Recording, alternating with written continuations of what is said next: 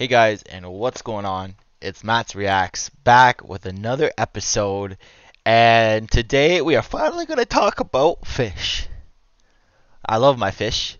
They make me extremely happy. I find the tanks very fun to create, and the fish are hilarious to watch. Especially my new little polar parrot cichlids and my platinum parrot cichlids. They're really fun to watch swim around. They're really small and chubby. They're so cute. Um, if you're new to the channel, this is usually a reaction channel, but I promised a while ago, long ago, that I was going to talk about fish and the tanks that I have and how to start up a tank. And we always start these videos with words of affirmation, so that is exactly what I want to always have in your guys' mind, that you know, if you're having a bad day, you come watch this video, suddenly it's not so bad out there. And I want to remind you guys that you're never alone. You are wise, you are kind, you are valued, you are appreciated, and you are loved. And I hope everyone is having a warm, warm day. It is minus 19 degrees Celsius here without the wind chill. It's a little warm outside. And yeah. But I have 4 tanks now. Ooh, 4. There we go. 4 tanks now. I have a short-bodied flower horn. I have South American and Central American cichlids in the form of blue acaras and parrot cichlids. I then have an African cichlid tank, which is one of the funniest tanks to watch because there's always dominance issues, and you can see them flying around the tank. And my last tank, I actually have a golden albino glow-in-the-dark axolotl. And my girlfriend named her Medusa because of the frills that she has. And I think it's a fantastic name. And to start up an aquarium, it's not as hard as people make it out to be, and it's not like something you need to have a bajillion years of experience with. I was fortunate enough to start fish keeping when I was very young. Back when I was, 10, 11, 10? Anyway, it was an African cichlid tank, and I adored it. It was my favorite tank. I built it with my dad, and so I recreated it here in my room with almost the exact same fish. But the first thing that you're going to want to know about cycling a tank is that it takes patience. A lot of patience, okay? So first you're going to fill up your aquarium with water, right? You're going to add something called water conditioner. Now here we use Prime. There's many other different brands, but you want to follow the instructions exactly, and you might even want to overdose the Prime because Prime is not actually harmful to fish. Then you want to add something called starter fish. Now, there are a lot of people that think goldfish are a fantastic starter fish.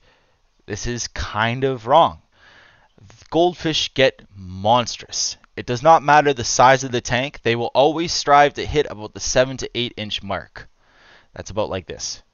It's a big fish.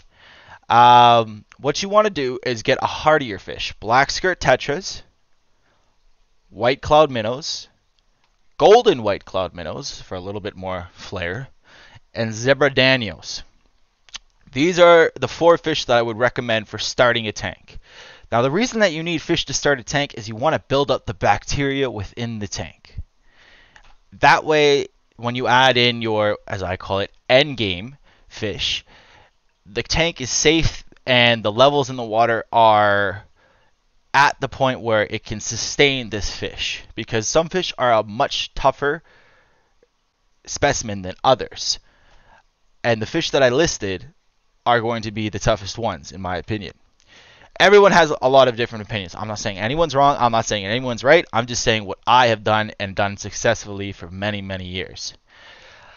You're going to want to let these fish sit in the tank for about 3 to 4 weeks. And during those 3 to 4 weeks, you're going to go through different, I would say, spikes in your tank, okay? So the first spike you're going to get is your ammonia spike. like this. There you go. Okay? That is the sign of the tank going from ammonia, and then it transforms into nitrite, and then it transforms into nitrate, and then it levels off. Now, this can take longer than 4 weeks. It can take a little bit shorter than 4 weeks, but I always aim for about the month mark, and not the month of February, as it is a little shorter. After that, I would recommend getting a test kit for your water and having it tested either by a store or by yourself to make sure that the nitrite and the ammonia levels are 0. Those are the two most harmful things for fish. Absolutely will kill your fish. Another big thing that you need to do is to not touch the tank. And when I say this, I literally mean do not do any water changes. Do not do any filter cleanings. Do not even just sprinkle a little food in there and just leave it. You know, you're not going to need to do anything past that because these fish will poop. The bacteria lives off the fish live off the bacteria. It creates an environment. It's a symbiotic relationship. And you come to the point where it's like, hey, my tank is safe now. For chemical startups, I'm not going to speak too much on those as I do not have a lot of experience with those as I've always done it the fish way.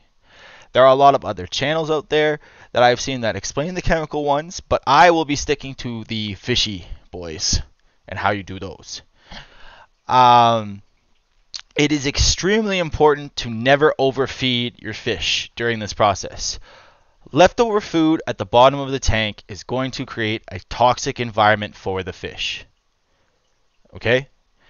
That is very bad. It creates nitrite, and nitrite is even worse than ammonia. It will kill your fish very fast. They will get something called brown gill disease and die. And I don't want anyone's fish dying. I don't want anyone's fish suffering. So let's just stick with a little pinch. Make sure they eat it all. If you see some drop to the bottom and they're not eating it, scoop it out with a net. But do not do any water changes. Do not do any filter cleanings. You can top up the water if it evaporates. And this is for freshwater only.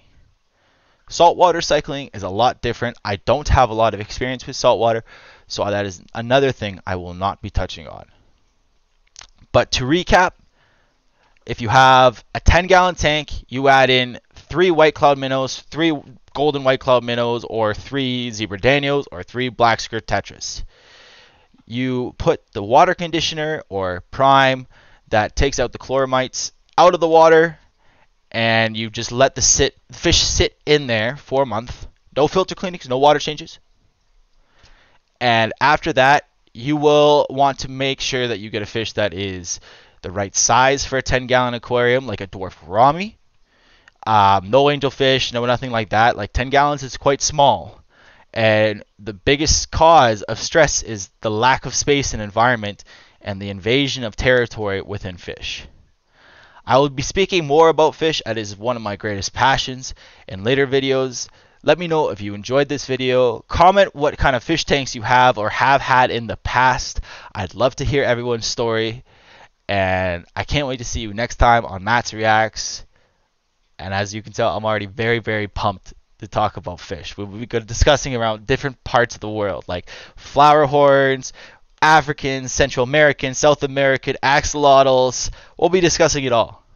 But thank you so much for joining me today, and I hope you have a wonderful, wonderful day.